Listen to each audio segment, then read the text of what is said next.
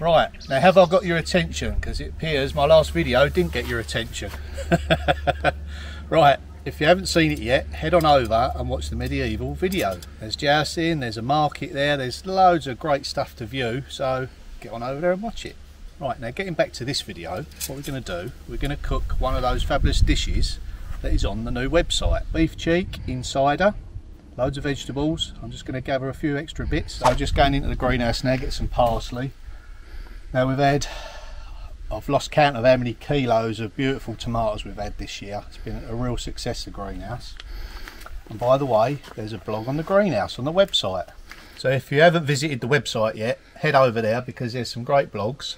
One about the greenhouse and how many kilos of tomatoes I've had this year. It's been unbelievable, really. Still going. I mean, they've even grown out the top of the roof. I'll show you around the side. Oh yeah. We've done alright with tomatoes. Most years they've failed. I've planted them outside, they've got blight, never done no good, but it's been worth building this just so I can have beautiful tomatoes and cucumbers. Right, now where's my parsley gone? Ah, there it is. There's a bit of parsley there. Yes, nice. Is it coriander? It's coriander. It's coriander. Coriander's good as well. I love coriander, so that's coming with me. So Sam normally comes out and gets the herbs. Blowing me cover there, haven't I? Right. Parsley. Where did she put the parsley?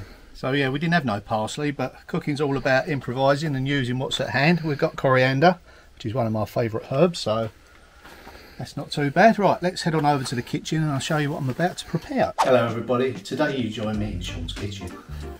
Right, before we get started, pop that down there. Let me talk you through the dish we're going to do. It's called beef a la Normande. Yeah, just about got that right. And what we've done, we've marinated just over a kilo of beef cheek in cider. So we'll cut back to yesterday. What I've done, prepared the beef cheek, it's just over a kilo, trimmed it, diced it up into bite-sized pieces. This beef was from Domfront, where the medieval festival was filmed. I think we're going to call this dish tongue-in-cheek.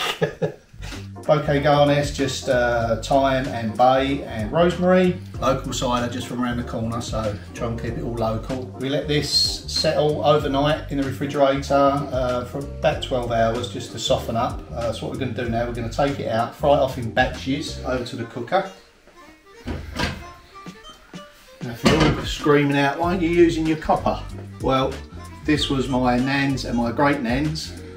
And I always love using this whenever I get the opportunity. So what we're going to do, we're going to drain off the beef. We're going to get some butter going in here, half of the butter I think for this first stage. Yeah, half of the butter, so about 70 grams thereabouts.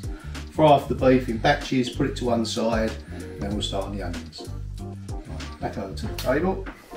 So what we're doing now, we just literally take this lovely beef out. And drain off there. Lovely apple smell.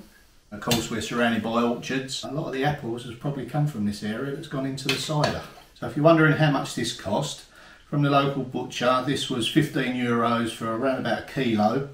Then you've got the other vegetables, so obviously depending on where you buy them from, I'd say €25, probably about £20 sterling, similar to dollars.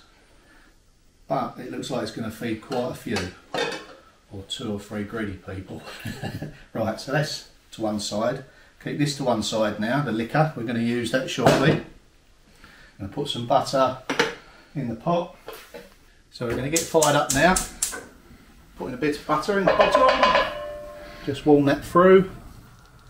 So, the butter's up to temperature.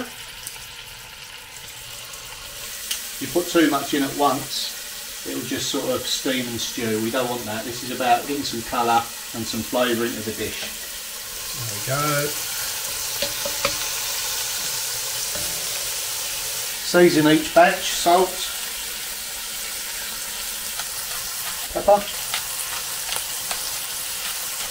So you're probably looking at a medium to high heat just to quickly brown it, but not to burn the butter. So we're nearly there with this one. So that's the first batch done. We'll get that onto the plate. So butter in for the second batch.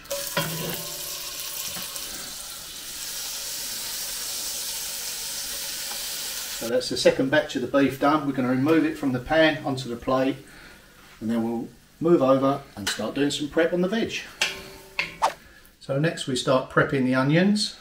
And just simply straight down the middle. Make sure you've got a nice sharp knife. A blunt knife is more dangerous than a sharp one.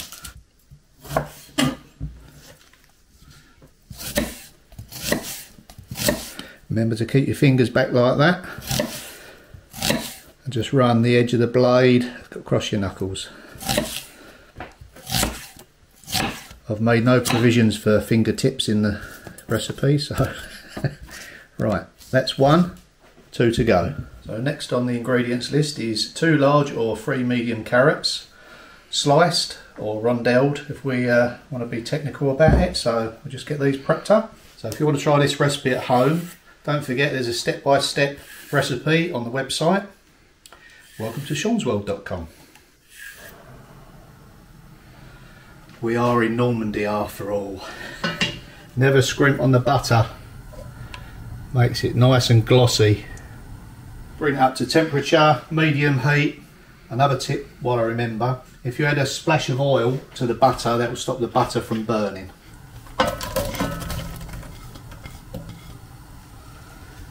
Give those approximately 3 minutes to start wilting down, coated in all the juices that are left in the pan from the meat. Before I forget, the garlic. 3 cloves of garlic. Always useful to give them a bit of a bash. It makes the peeling easier. Take the tops and tails off, and then just crank it down. This will virtually all cook away anyway. Simple cooking, loads of flavour, not many ingredients. Superb.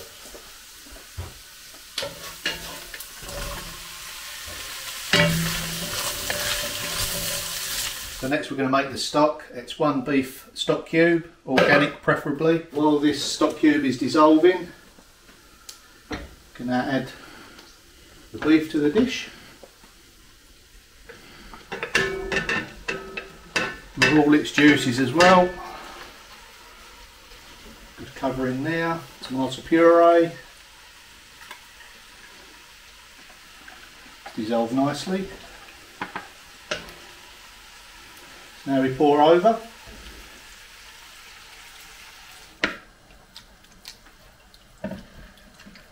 And just mix the tomato puree in. Next comes the cider that we use to marinate the beef. Okay, garlic, in you go.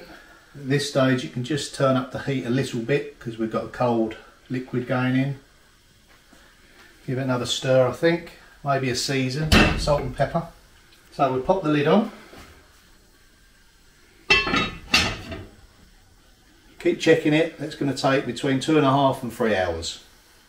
So while the casserole is simmering, I'm going to prepare a gratin dauphinoise. So a gratin dauphinoise is simply thinly sliced potatoes, layered with cream in the middle, another layer of potatoes and seasoning, and cheese on top. Mustn't forget the cheese on top. So it's time for the gratin to go into the oven now. So carefully put that in.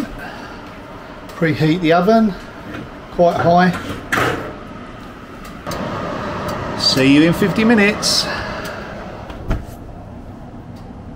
So I've just increased the heat just to reduce the liquid down a little bit. We're coming to the end now. Let's just check on the gratin. Maybe you can see that. You'll see it rightly enough in a minute, but I would say that is ready. So oven's off for that. Just reduce this down a little bit more just to thicken the sauce up. Smells so nice.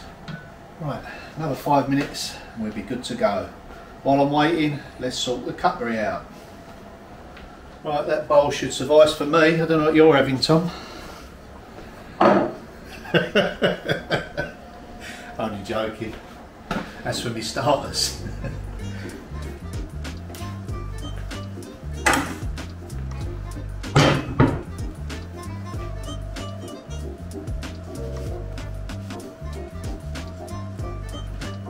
Wow, this looks really nice. Quite surprised actually.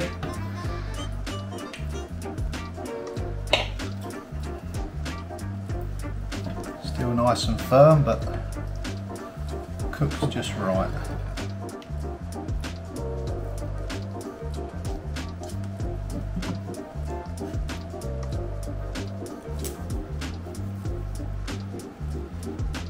So now for the good bit, let's try and taste it. I've done this dish before, don't know what to expect. But if you use good ingredients, you're halfway there.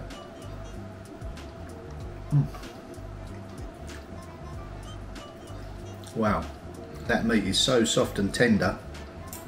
Considering when we started it was a fairly tough cut, but it's been lovely and softened in the sauce. Let's try the dauphinoise. They smell delicious. Normally if something smells good, it's delicious with that cheddar. Really nice.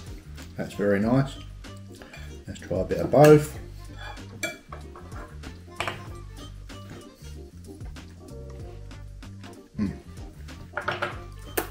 Delicious. Why don't you give this dish a try? What we did notice with the sauce, we obviously used cider. As it was cooking, it smelled like there was a ginger effect in there, didn't there? You know, it really had a strong aroma, but the ginger taste is kind of doesn't exist in the dish. So yeah, it's really worked. It's lovely. Lovely pairing with the creme fraiche and the dauphinoise. Delicious. Right, you must excuse me while I finish this off. That beef was so beautifully tender. That is the softest beef I've had for as long as I can remember. Absolutely delicious.